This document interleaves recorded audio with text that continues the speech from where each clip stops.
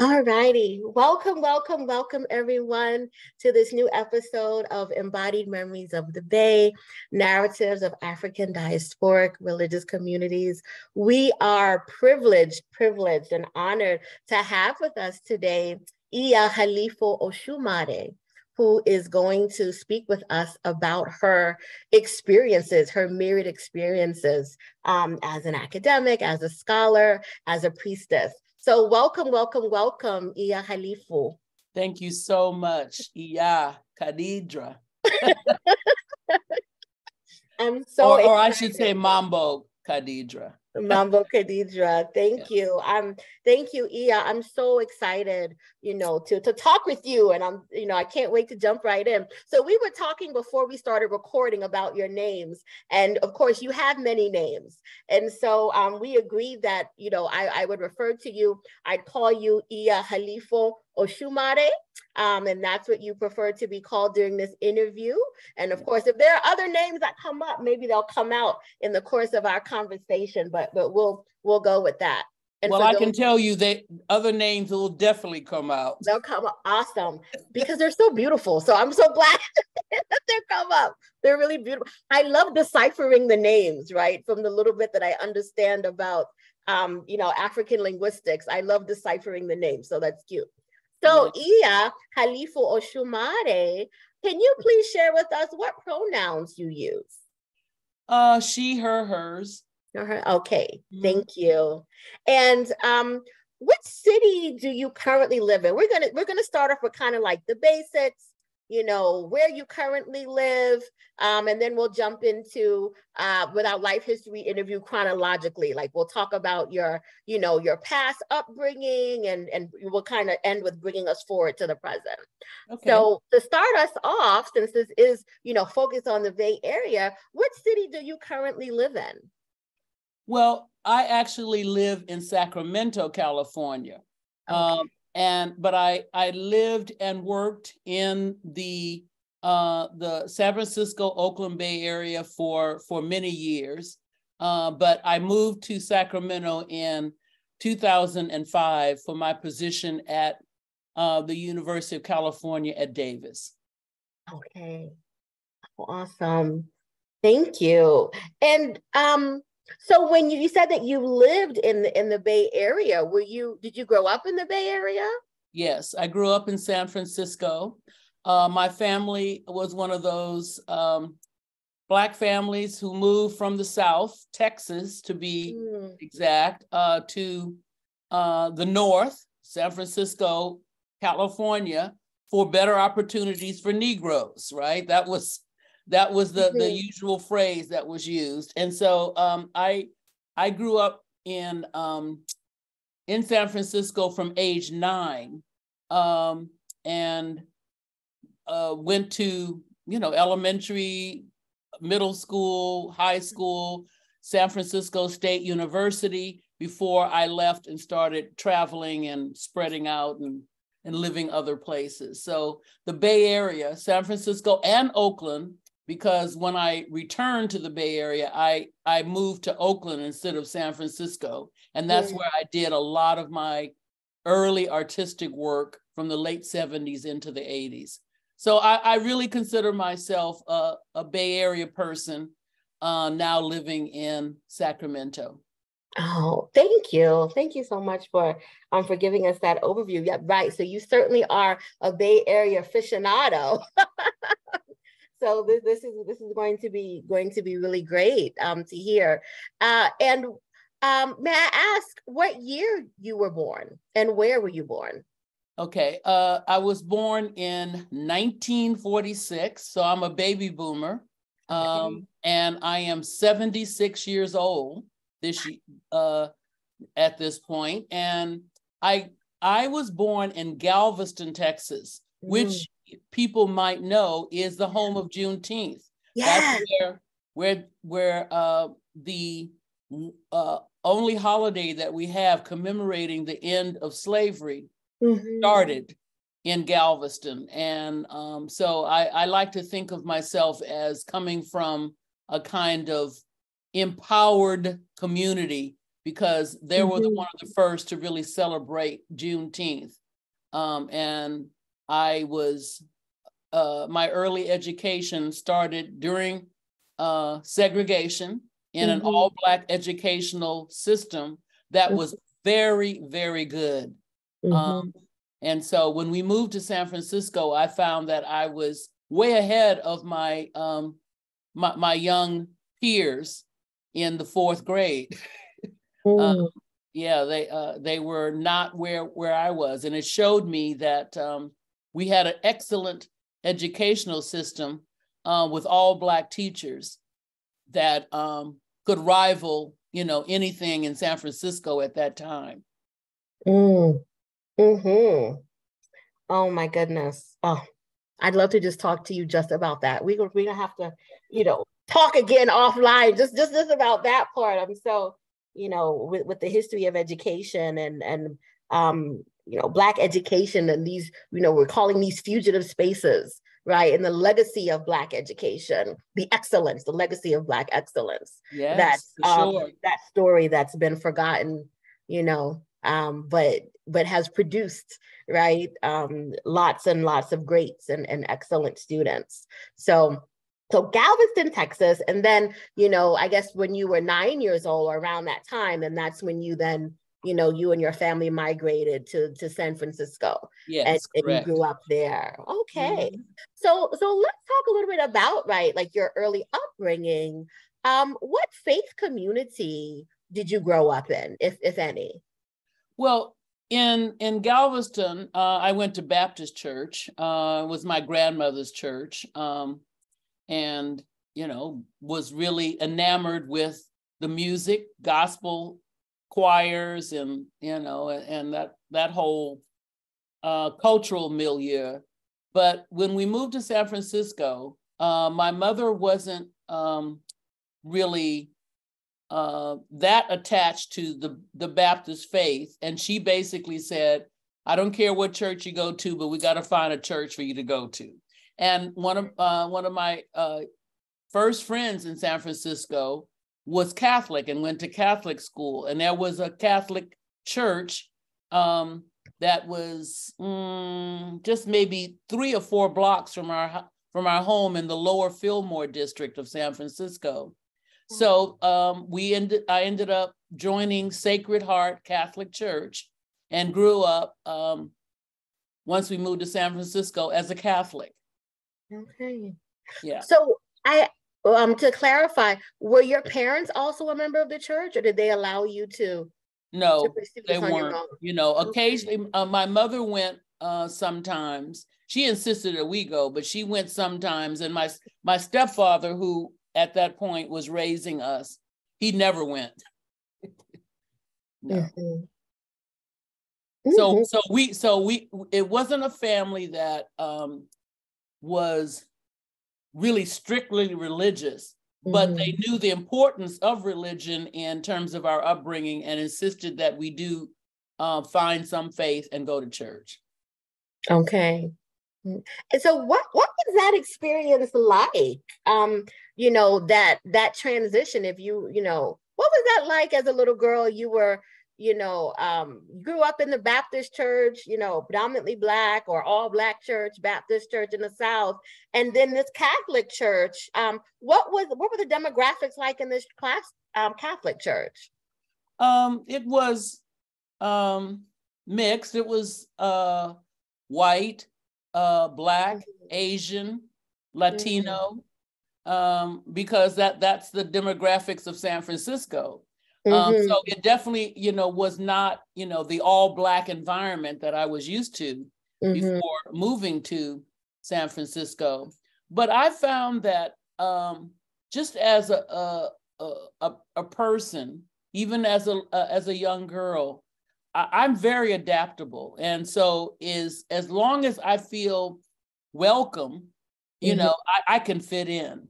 And so I didn't feel at all alienated, you know, within the Catholic Church.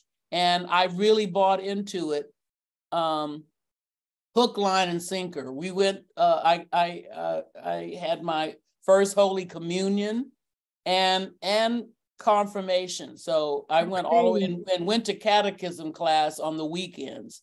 So I got deeply into the Catholic faith.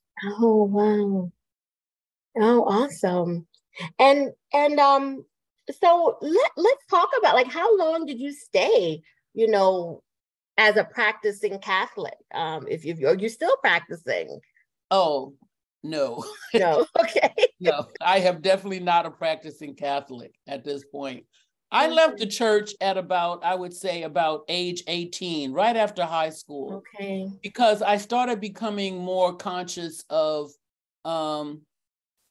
you know, my social political environment. And I remember one incident that happened in another church, not the one that I kind of grew up in where we first lived in San Francisco, but another one that I went to. There was an incident with a white woman as we were leaving church after going through the Mass, receiving the Holy Communion and the whole process that goes on in the ceremony of the Catholic Church. I remember leaving, we were walking out the door. I bumped up against her or brushed her, and she looked at me like as if I had just hauled off and hit her, or it was just, you know, like she was offended that I even touched her. And I could immediately see that it smacked of racism. And that made me, just that one incident made me begin to question continuing, you know, in the church. And so I started exploring just in general spirituality from that point. And as I said, I'm a baby boomer. So when I was around 18, 19, it was the beginning of the hippie movement. And that was a big social revolution that was going on, particularly in the Bay Area, you know, that produced people like musicians like Sly and the Family Stone and Jimi Hendrix and you know, all the pop and rock artists that came out of that hippie movement. So I started exploring other religions. I started reading about Eastern religion, and I started looking at the I Ching, and I started learning how to divine with the I Ching. Oh, wow. Yeah. So and at that time I was going to San Francisco State, and that was a bedrock of social activism on all levels, you know, in terms of political, religious, social, cultural. Everything was really in flux at that time. So I feel that I really had an opportunity to explore, you know, a sense of what spirituality itself was all about. That's supposed to be underpinning all religions, and that kind of just led me away from the Catholic Church. And plus, I started, you know, smoking marijuana and getting high, and you know, so that whole scene just kind of took me over, and I started seeing the different levels of reality in a certain kind of way that would not allow me to go back to the strictures of the Catholic Church.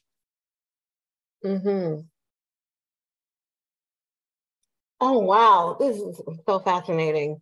And I just feel like you were just born at the perfect time. You know, I say that right now because I look at current day youth and what they're going through and how much conflict they have about with social media and their sense of lack of self-confidence and needing so much validation from other people. And I'm going, you know, what is going on? I would not want to be a youth trying to explore who I was and trying to come of age in this time. It's very, very complex. And a lot of things are stacked against our young people today. in a way that did not exist when I was in my late teens, early 20s. Mm-hmm. Can you I have an idea, but just can you unpack that a little bit for us? Can you talk a little bit more about that? You know, I mean, I'm thinking about it in terms of, wow, just like you experience the segregated schools, that again, the beauty of the segregated schools, right, was the focus on community and the focus on, on uplifting your Blackness and uplifting your race, right? And that's something that kind of with desegregation, many of us lost that, right? Yeah. With desegregation, because the Black teachers lost their jobs. Primarily, right? They fired like our Black teachers and administrators. So like you were able to kind of have this foundation, right? And then you were also experiencing, right, this this time of the 60s and the 70s, the Black Power movement, San Francisco State, all these exciting things going on. And now we're at a time, like, what do you say? I would say, is maybe like the biggest difference that you see, with youth today. Like, what is it that you feel like maybe that really girded you and that strengthened you and that was really important to your identity development that you don't see today, or that you don't see as much of today? I think the one major difference is that we were supported in being critical thinkers. That the kind of environment of challenging the system in a major way for the first time, coming out of the 50s, that was, when you look at how sociology and history teaches you about the decades as they developed in the 20th century, was the kind of like suburban Ozzie and Harriet kind of dream of what kind of life you should have. We challenged all of that by the late 60s. All of that was being debunked and unpacked in a way that it's just not happening today. It was cool to be a critical thinker. It was cool to be a nonconformist, to not follow the trends, of your parents' middle class aspirations. It was important to be a rebel when I was growing up. And now it seems to me that today the whole issue of just being recognized and wanting fame is the kind of impetus for a lot of young people. That's why they're so glued to social media and wanting likes and friends and followers. And that was not what we were about. We were about, challenging the system, challenging everything that was told about the way in which we were supposed to live and aspire to.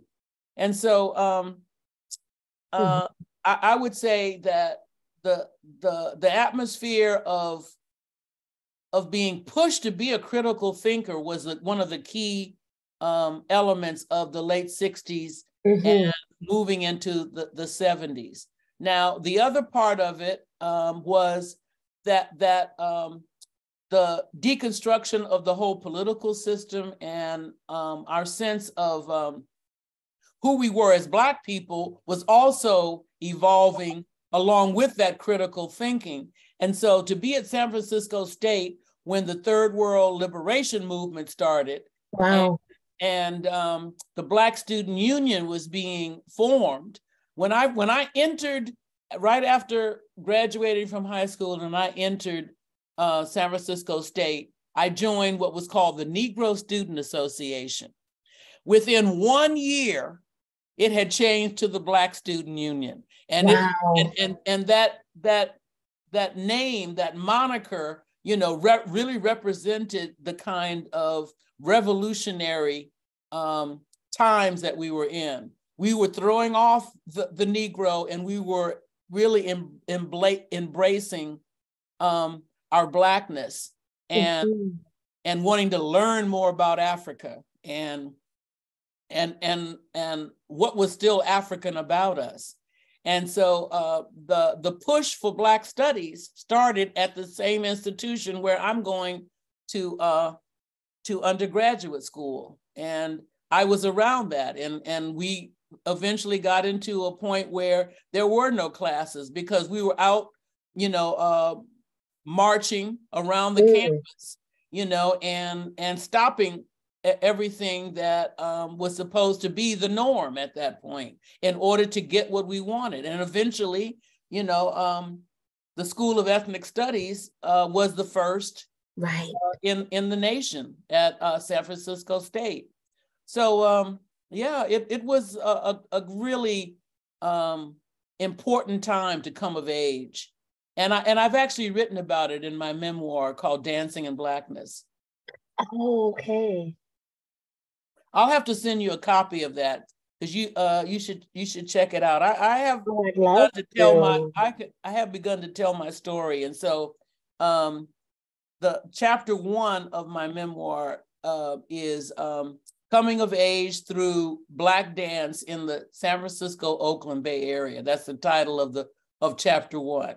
Oh my goodness. Oh, I would love that. I would love that. Thank you. Yes. I have Dancing in Blackness.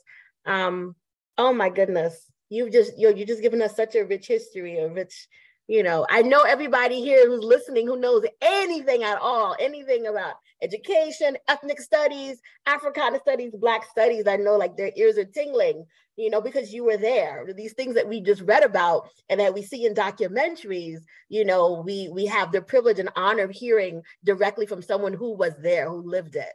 So it's just, it's incomparable. Thank you so much for sharing that history with us. And you mentioned this was a time where you were exploring. This was a time in the 60s where you started exploring different spiritual traditions, started Eastern traditions, I Ching, where people were looking like you, younger people were looking for their connections with Africa. And so now thinking about the present, what are the various communities or groups that you are a part of? So that can include spiritual groups, religious communities, but also any other kinds of communities and groups or organizations that you are part of that you think are really important. Like what groups are you members of now? Well, as a artist and an academic, I keep my memberships in several national organizations. The International Association of Blacks in Dance is one of my main one that I continually to support. That's been around for about 34 years now. And I've been involved with it since its inception. The Association for the Study of Worldwide African Diaspora, ASWAD, is another organization that I maintain a membership in, and I have presented at their conferences and been a part of that organization. The Dance Studies Association is another national organization because, I was a dancer choreographer for many decades. And that's why the lens through which I kind of see my life and see my progressions is through dance. So Dancing in Blackness, the current book that will be coming out at the end of 2023, which is a sequel to it's called Dancing the Afro Future. So, I'm always looking at my life through the lens of dance, whether it's physically dancing on stage or in the studio, or the metaphoric dance of life. And I even talk about in my memoir how writing becomes a kind of process of dancing for me on the page. So those three organizations I just gave you, two of them are dance organizations. The other is about the African diaspora, the study of the African diaspora. Mm-hmm. Then currently here in Sacramento, I'm on the board of directors of the premier Black theater company here in Sacramento called Celebration Arts. And that's very important for me because throughout my career, I've always been community oriented. And yes, I have written and published and all of that, but I always want to try to make a difference in my own immediate community. And yeah, the being on that board of directors of the Black Theater Company allows me to be in contact with current day artists who are practicing, Black artists who are practicing in Sacramento, and helping to continue to spread the gospel of Black arts and keeping that going in our communities. So yes, that was definitely something that I wanted to continue. And every place I have lived, I have usually worked with some kind of community organization. Also, just right in my neighborhood association, there is we have a very strong neighborhood association in the district where I live, and they have a clubhouse where I go and work out at their gym, and I joined the Juneteenth and Black History Committee that they had there. And every February we put on an event for just our neighborhood and the membership of that organization. So it's important for me to think globally and write about how I see, myself as a Black scholar and artist in the world as it continues to shift and change, but also to be local and to focus on my immediate community and try to make a difference. Now, of course, I'm a practicing Yoruba priestess, and I am a member of a particular Ile that is in Oakland, California. Yeah, it's called Ihin Nuri Temple, and our main priest is Iya Ohenemene, or some people know her because she's also an artist, Nedra Williams. So she's my spiritual mother at this point. She's not that's not the house that I first got initiated in, but she is the one that I am with at this point. Ihinuri Temple, and that is very important to me in terms of being connected to a spiritual community in the tradition in which I now practice. And so, for our listeners, for those who are listening, right, you can go, because we've interviewed Iya Ohin. We've interviewed, well, actually Ohin Imene. We've interviewed Ohin on our podcast. So you can also make sure that you take a look at her life history interview, and then you're going to see the and so you refer to her as your spiritual mother in the tradition, or? Yes. Right. Yes. So Iya Halifu, spiritual mother. Oh, so we have mother and daughter on the on the podcast. Beautiful. That was such an extraordinary interview. My God. Yes, she's a powerful spiritual leader, and I'm very honored to be in her house. Wow, this is right. And we also did our interview, which was more like it was an interview, and it was it was a visit to her home for her artistic expression. So that's something that's going to come out sometime soon, because one of her godchildren actually did the recording. So when he puts it together, that's going to be awesome. She had some beautiful work. We had a good time, so we're in for another treat with that. And awesome.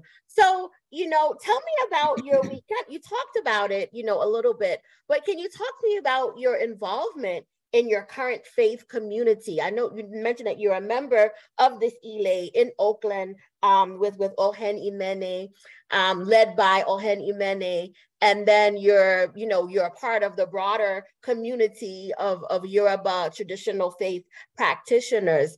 Can you just talk to us a little bit more about like how did you become introduced to this tradition in general, and what attracted you to it? Well, I think I have to go back to my interest in dance. Okay. Because I started one of the major dance centers for African diasporic dance in Oakland. It was initially called Everybody's Creative Arts Center, and that morphed into what was called City Center Dance Theater. It was one of the anchor tenants in the old Alice Art Center on Alice and 14th Street in Oakland. And today, that center is called the Malonga Cascade Lord Center for the Arts. It is the place for African dance, music, and African diasporic forms, Haitian, Cuban, Brazilian, hip hop, all of the diasporic dance forms.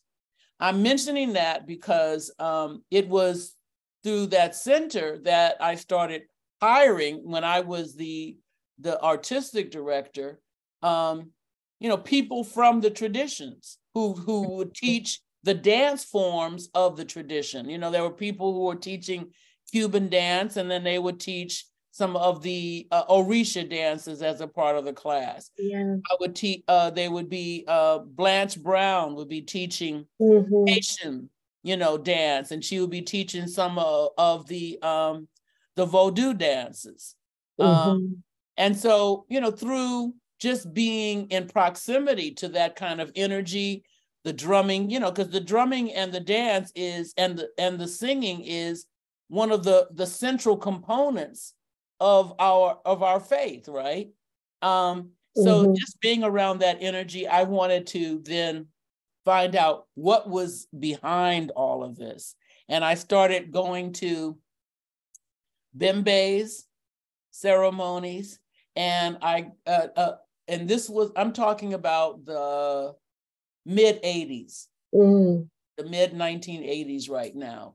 And I started with another religious house, Ile Orunmila Oshun, that is headed by Yeye Louisa Tish, Dia Oshunmiwa Fajimbola.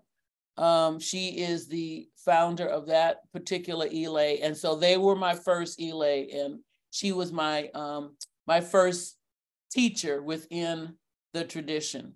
So I just started going to Bembe's, and she was also into dance and was teaching dance at our center. So you see, there was a connection between the arts and the actual practice of the religion. And so it was through the dance that I started becoming interested in the foundation behind these dances and these rhythms and these songs that were being sung in the dance classes. And that got me interested in wanting to know more.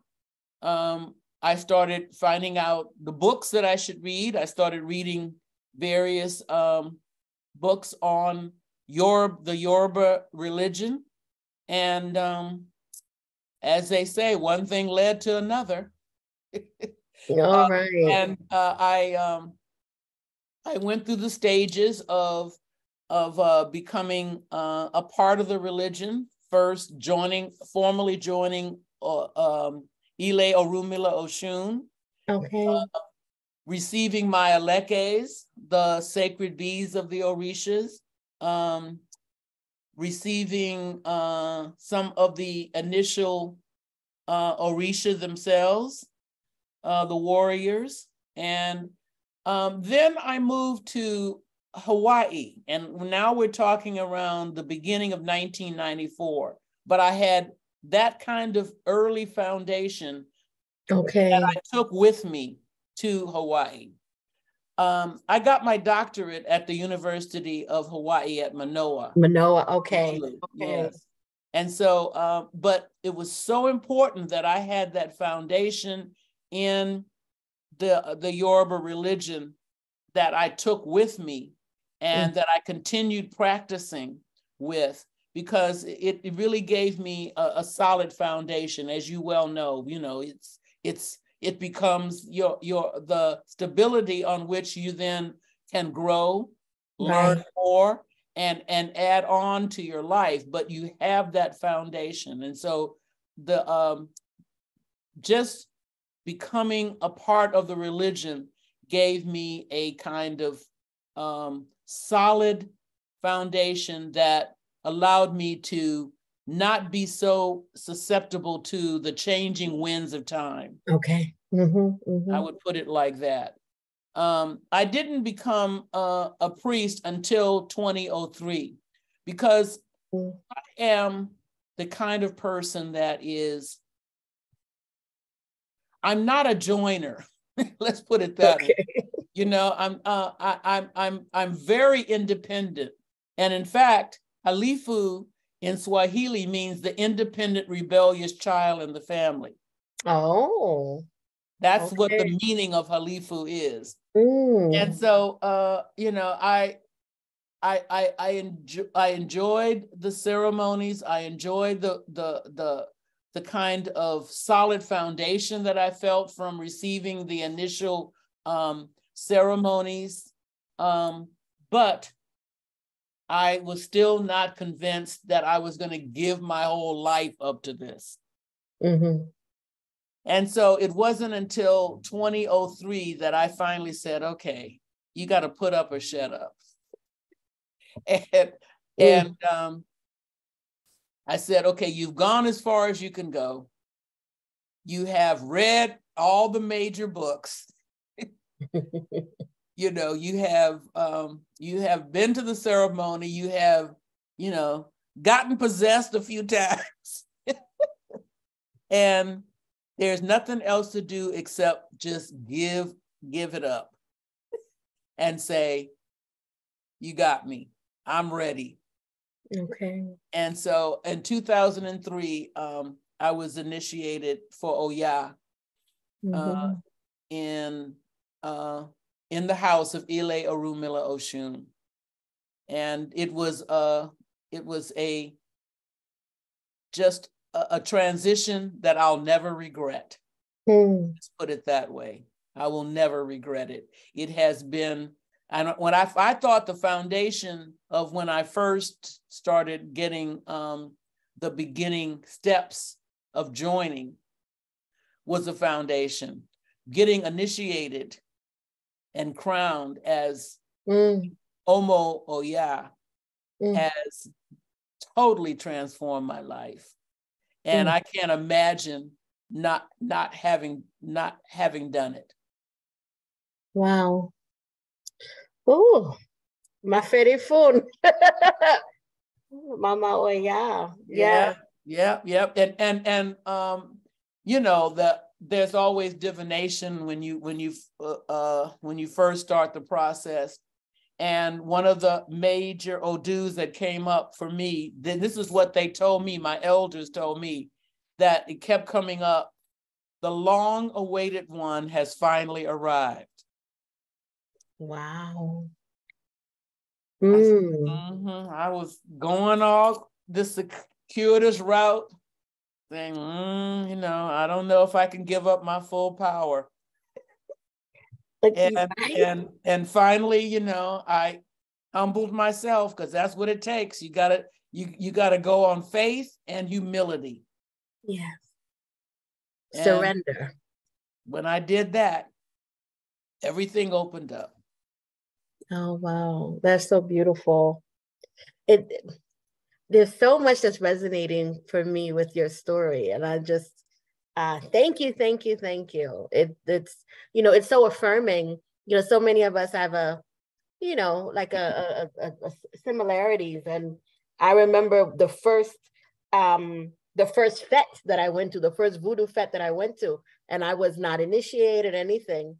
I went to it, and it was at Mommy Lola's house. God bless the dead. Oh, wow. Yeah. So she's actually my spiritual grandmother, Mommy Lola. Wow. Yes, I have met her. I know her. I don't know her, but I have met her. And one of my closest friends was taken to Haiti by her and was initiated into the Vodou. Okay. So Mambo Sushil, I don't know if you know her. She lives here in Sacramento. I do not know. I do not know. Yeah. I have to hook you two together. Please do. Please do. Because she was initiated into the Vodou in Haiti about 2007, 2008, somewhere around there. Okay. And it was Mama Lola that set the whole thing up, because she was very close to Mama Lola.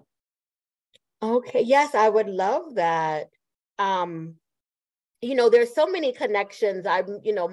Mambo Portia, my spiritual sister, I love Mambo Portia, who I just met her online, and she just, we just gravitated towards each other. But there's so many, like that particular house, Mommy Lola, I understand, made a lot of trips out here, to the Bay Area. That's how I met her when she came. She came to the Bay Area, and she was, and she was featured in various botanicas and houses, and it was just wonderful being in her presence, because she is a powerful woman. Yes, mommy, we miss her. We miss her. We definitely very important elder in Vodou and in these traditions. And it's so beautiful to see how we're all connected. Yeah, we're all connected. And talk about Mambo Portia and the relationship between the dance and the religion. She's the embodiment of that. Oh yes, wow. I can't wait for her. I keep trying to get her to come, but I think I know what's happening. I think that the elders have to set the pace for us. I think that's what happens. She and I, we're gonna get together. We're gonna talk on this, but we really, we wanted to talk to the elders to set the foundation, because these are all names, names that you're mentioning in your name. This is legendary. You're all a legend. And so these are the people who she talks about, and she says, this happened and this happened. So it's such a pleasure to have you on here. But I'll just finish that little story, that the first fight I went to, at Papa Ogu, actually, and I didn't speak any Creole. I didn't understand whatever. But, there was, Mommy Lola, it was in her head, Papa Ogu in her head. And she was like screaming. And I was like, why are they mad at, who? Then I realized, okay, this is a spirit, but why is he mad at me? And then my spiritual mother, Florence Joseph, she said, no, he's asking, where have you been? Where have you been? Yeah. I was like, where have I been? I've been in my house. I was still a college student at Stanford. Well, I was out here. I was still a student, but I was like, he knows me. Yeah, he knows you all right. He knows you. It was so awesome. When you think about the whole spirit world, and how it transcends time, we think in terms of linear time, and that realm is, time does not exist in the way we think about it. And so, the fact that he's going, he's been waiting for you, it's like we have to get to the point where we're ready to embrace them, but they are already there, just waiting for us to finally get it into our spirits, what we're supposed to do. Right. Wow. And I told you that's why when when they did the divination, when I first started my initiation process, it's like the long-awaited one has finally arrived, and so you could see them going, all right, is she gonna finally get it? Is she finally come? She been dragging her feet. Is she ready now? Exactly, so yeah, that's what it is. But you know that you're with the right family when you hear that. It's like we've been waiting. Mm-hmm. So then that means we are ready to embrace you. Come, my daughter. Yes. Oh wow. Oh my goodness. Yeah, this is big. Thank you. This is connections here. This is family. Family connections that we're making through our various spiritual lineages. God is good.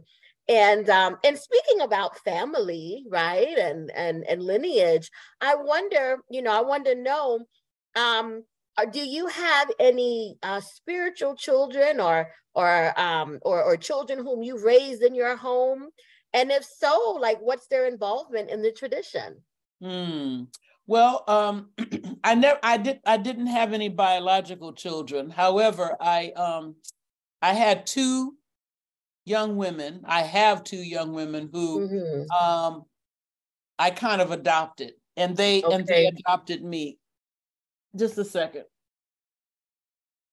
And one happened in about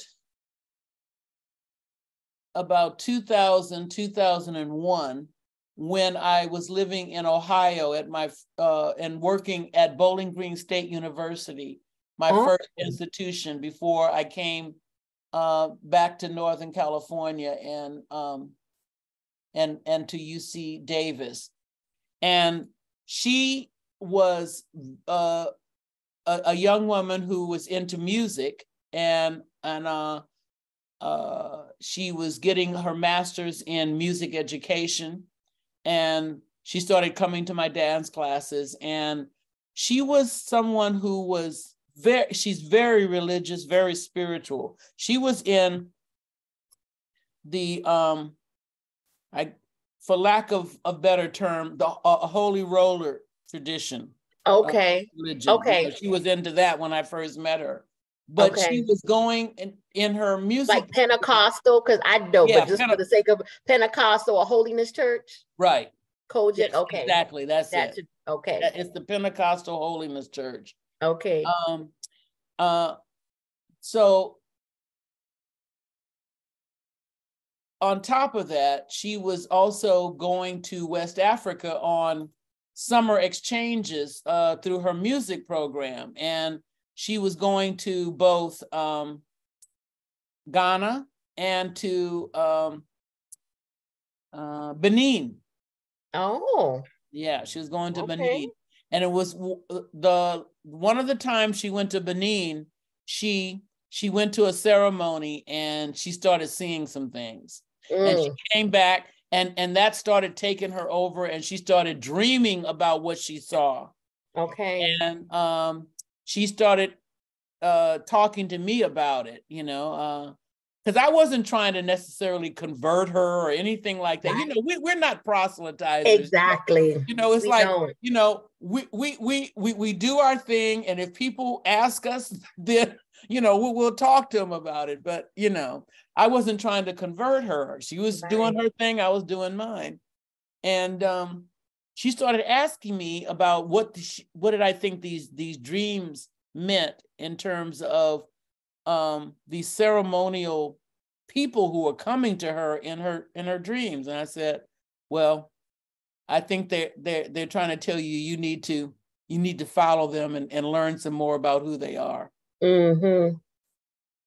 Point blank. That's what I think is happening. Right. And so she started wanting to find out more about the tradition. And she when I had my public Ocha Bimbe, when I was getting initiated in 2003, I had moved to California, and she was still living in Ohio. and she came to that ceremony. She came to the Oh. public ceremony and saw me and saw the whole process.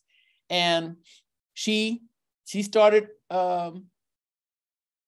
really seeking out a priest, a Babalawo, and she got involved with an Ile in Baltimore, and that was strictly Nigerian.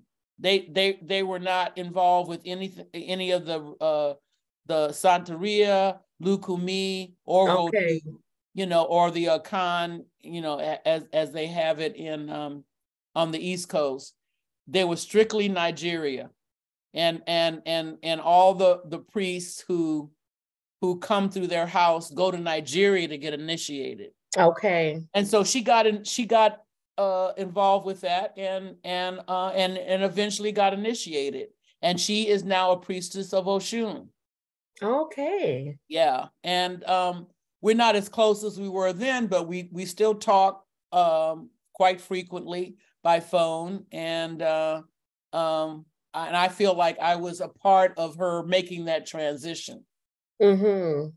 And then at UC Davis, I met someone I consider my second daughter, and she started asking me about the religion and wanting to know more about it. So I started actively teaching her and training her and doing some divination for her.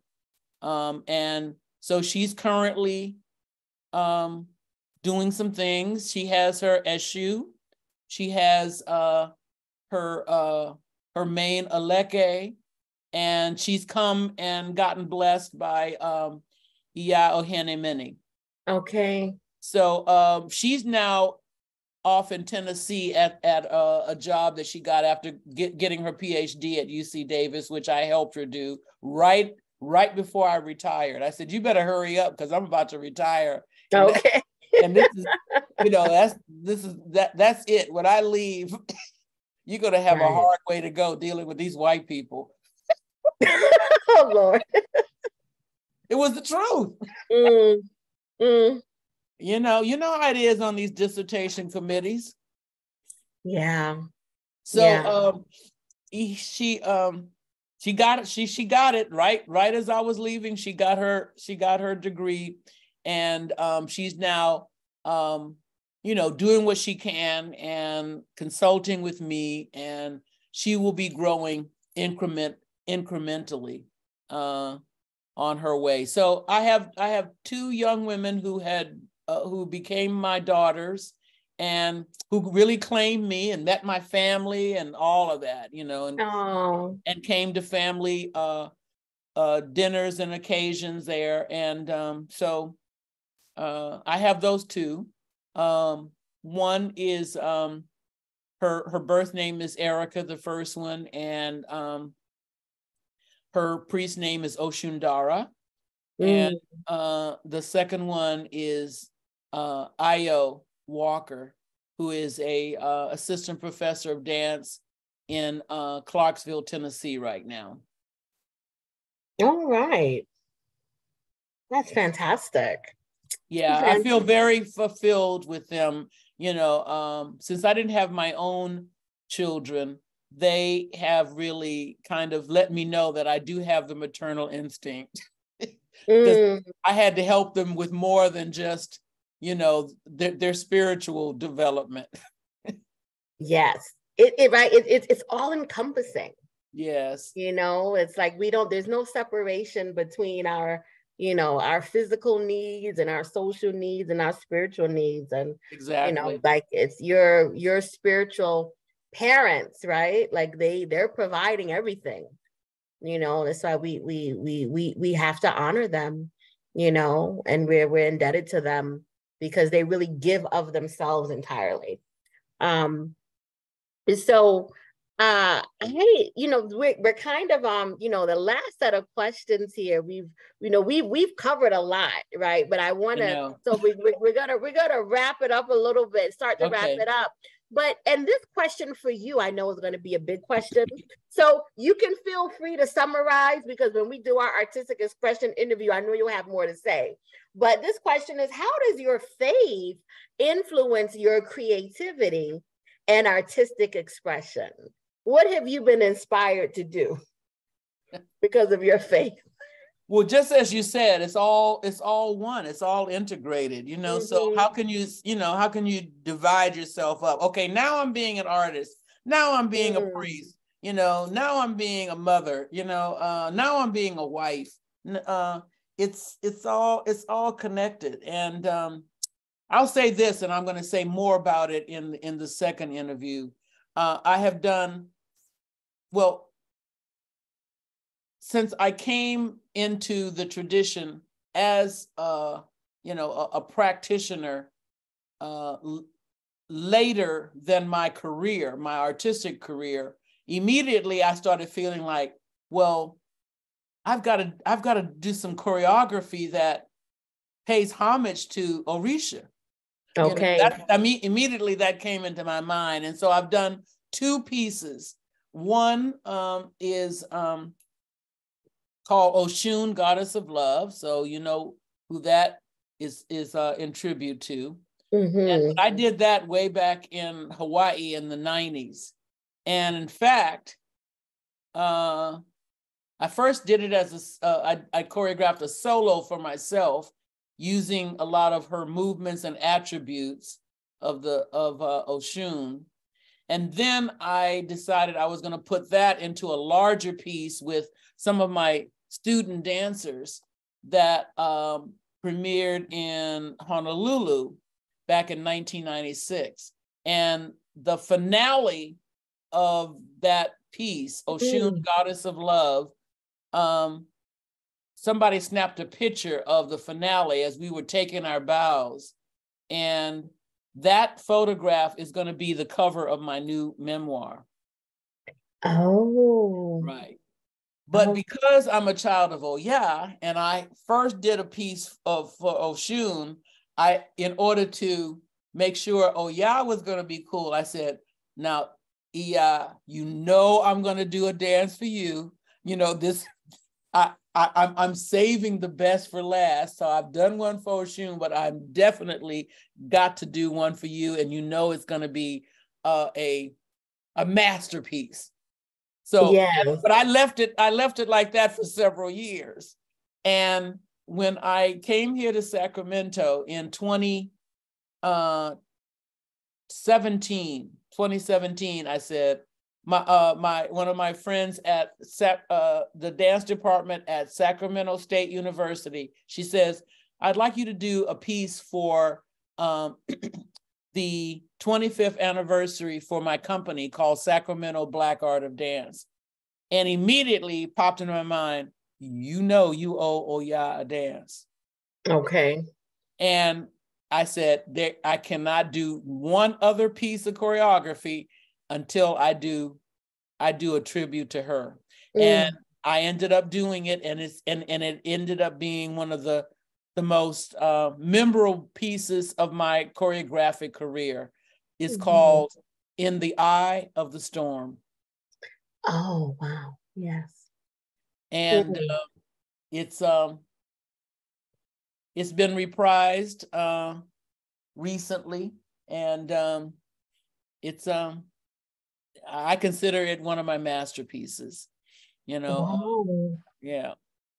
Are there excerpts of it or like online anywhere where we could see it? Yep, I'll send you a link. Okay. And that might be a good thing for you to look at in preparation for our next interview. Oh yeah, that would be awesome, right? Because that is really the essence of the answer to that question. That piece shows you how my spiritual tradition informs my artistic work. Perfect. In the Eye of the Storm. Gosh, you know, is I can't think of now, like, I mean, is there a better phrase to really express our existence, right, in this country, and in the, through colonialism, right? Like we've always, Black people, African descended people, have been in the eye of the storm this whole time, and we've survived, and we've thrived. So Yeah. there's that. And in this year, I mean, God, Mama Oya's energy has been so strong. I know. Last year when we do a divination for the year, and she was right in the middle of our last year. It's like we're at war, and you're going to need all the spiritual energy you can muster in order to win these battles. Yes, she's been working. Most definitely. She's been working. My mother. So, I wonder, are there, let's see, is there like a natural transition from that one? Well, yeah, I love her too. I she affirmed me, affirmed me in important ways when I was first starting out. So I have a really, special relationship with her. She affirmed the parts of me that are modest, my modest dress, my simple dress, my simple white skirt that I had is what I could afford at the time.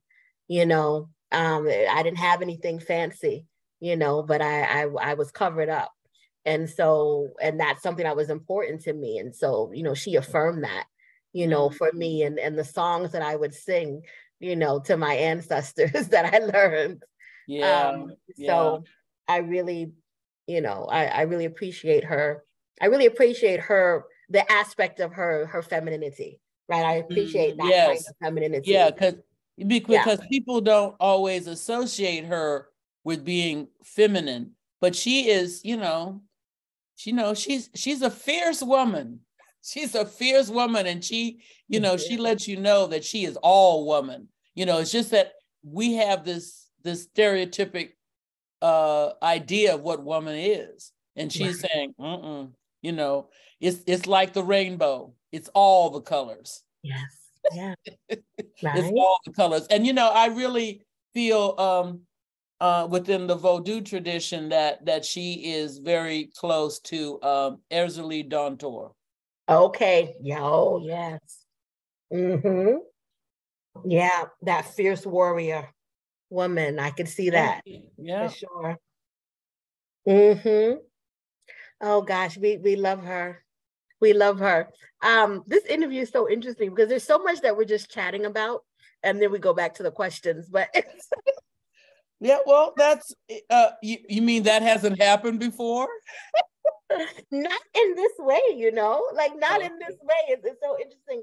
It's just, every connection is different, and what we have to talk about and what we're, what I'm responding to.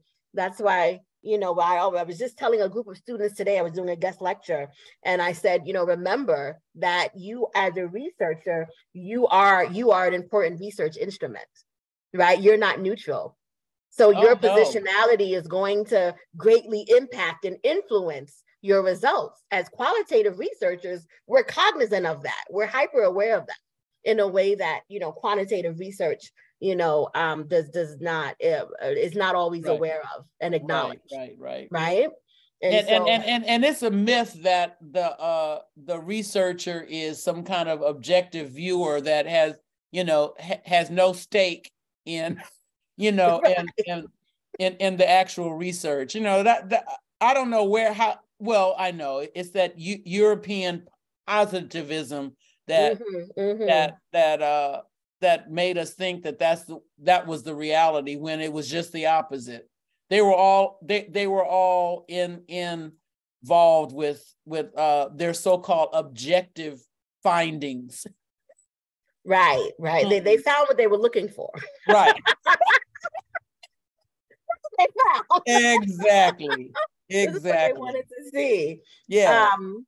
And they were usually told what people thought they wanted to hear. Yes. So we're, this is us. We are being us. We're being ourselves, and this is this is how research can look. So I'm really proud of these interviews, because it's, these oral history interviews. This is another a really important part, of research that, that a survey couldn't get, so you got to have that one-to-one connection and talk to people and listen to their lived experiences. Yeah. And I wonder, so maybe that's like a good segue, right? Talking about your lived experiences. Are there any favorite memories about, practicing your faith in the Bay Area? Is there anything that stands out to you, or any places that are especially important to your worship? Well, I guess I mentioned that Ochebimbe, the public coming out of my being crowned as Oya, that was a very special day, and definitely Oya came down on me, and there were key people there that are very important in the tradition. A Babalawo, who wrote one of the Ifa texts, who has translated a lot of the 256 Odu. Baba Ipega, sorry. He was there. My spiritual father, bless his spirit. Baba Bolu Fatumashe from Nigeria was there. Marcus Gordon, who is one of the first Bay Area African Americans who became a part of the tradition, who is a cantor. He knows all the Lukumi liturgy, the songs. He was the singer. Tobaji Stewart, who is one of the most proficient master drummers in the Bata tradition. He was head of the drummers.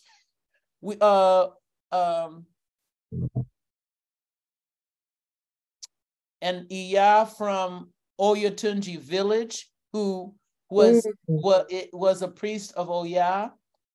She came. There was just, key people there that I'll never forget. So I know that it was special coming together of various traditions from Nigeria and the Cuban Lukumi tradition. Awesome. And that doesn't usually happen in that way. And I see myself as a kind of crossroads, because Louisa Tish is strongly Lukumi. Baba Bolu Fatumashe was a Babalawo from Nigeria who was very highly respected. And so it was the marriage of those two that really crowned me. And so I feel like I'm a bridge in that particular day of my coming out, public coming out, really represented that. And it's something I'll never forget. Oh, that is lovely. That is lovely. Wow. You've been so generous. Thank you so much, Iya. Is there anything else before we close? Is there anything that you'd like to share? No, I think I've shared a lot. You have. I can't think of anything else. If there is, it'll come out in the second interview. The second interviews. Okay, so we'll stay tuned. But this has just been really awesome, really, really rich. I say this before, but I have to say it again now because it's always true. But I know that those who are watching the video on YouTube or they're listening to it on Spotify, I know that they're really going to be blessed by this. I know that they're going to resonate with so much of your story. And I just pray that it really uplifts them and it affirms for them what needs to be affirmed, on their path, on their journeys. So, this is just so powerful. Just listening to hearing your life story is really, really powerful. It's a guide you know, it's a story, you know, that can really guide us, those of us who are listening, on our own path and our own journey. So thank you so very much for joining us on Embodied Memories of the Bay. And well, I'm honored. I'm honored, Iya Khadija, that you asked me to do this, and I think it is very important because, as I mentioned before, I think that a lot of this tradition on the West Coast, it does not get the attention that it deserves, and we've been carrying this tradition here in California for a long time. Yes, Ashe. And now's the time, you know, hopefully to share those stories, talk to those elders and share those stories. Thank you so much. Thank you. And we look forward to speaking with you again soon. All right.